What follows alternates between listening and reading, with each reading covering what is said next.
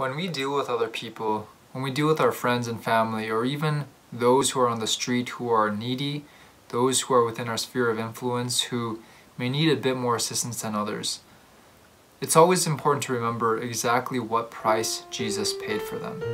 Jesus completely laid down his life for them, and God poured out all of heaven within the gift of Jesus just for the uplifting and salvation of these people that we deal with on a day-to-day basis. The work of the sons and daughters of God must be of a different character than has yet been manifested by a large number. If they love Jesus, they will have enlarged ideas of the love that has been expressed for fallen man, which required the salvation of so expensive an offering to save the human race. Our Savior asks the cooperation of every son and daughter of Adam, who has become a son or daughter of God.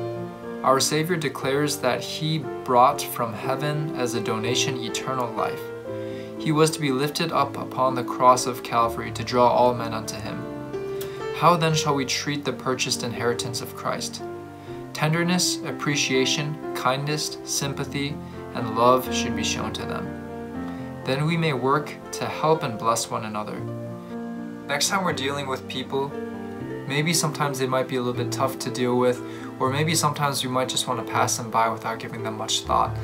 But if we think about how precious these people are for Christ and what price he paid for them, we should be treating them with such love, kindness, sympathy, and tender care, just as Jesus would treat them. So next time we're around our friends or family or those in our church, maybe especially those who don't really have many friends or much of a community, we should try to share that heavenly love with them so that they could feel the love that Christ wants them to feel, and that through our influence we can bring them to the uplifted and risen Savior.